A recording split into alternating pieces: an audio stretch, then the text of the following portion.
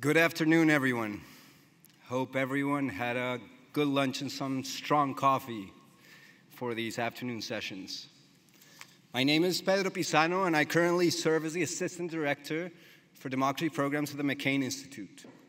We seek to further the legacy of U.S. Senator John McCain for a free, safe, and just world.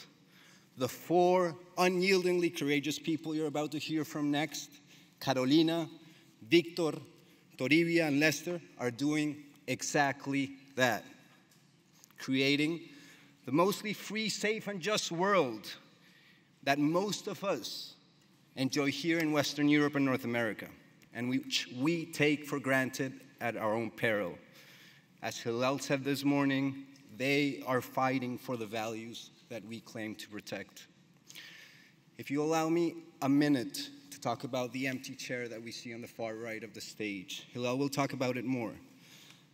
But it's a chair that symbolizes the struggle for a friend of John McCain, who John McCain chose as his pallbearer, and who's now serving the longest prison sentence in Russia than anyone can remember for speaking the truth about Russia in Russia, 25 years. I encourage you to see the speeches. He came and spoke here in 2018 and 2021. His wife came last year. Go see the speeches on the Geneva Summit website. The McCain Institute is really proud to be one of the many partners of the Geneva Summit. We're honored to stand on this stage to contribute to the fight to live in truth.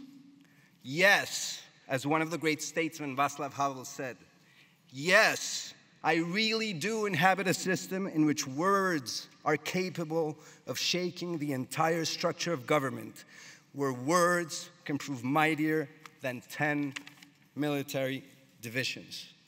These four people you're about to hear from next, and everyone else you've heard from and will hear from, their words, I tell you, are mightier than 10 military divisions. The entire US Army, just to give you some scale, has exactly 10 active military divisions composed of around 200,000 soldiers. Now, I know I'm standing between you and the power of 10 military divisions, so let me be very brief, give you an overview about democracy in Latin America, and introduce our first speaker. Latin America and the Caribbean is the world's third most democratic region after Western Europe and North America. However, it has the worst score globally for political culture.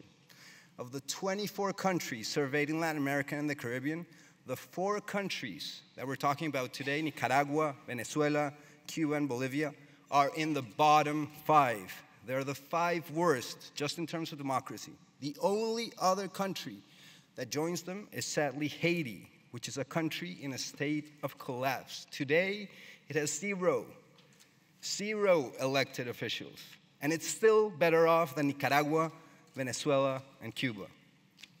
We could call them an authoritarian quartet, to not use the troika of tyranny language. And these are the places where these 4 amazing individuals are fighting for freedom and justice.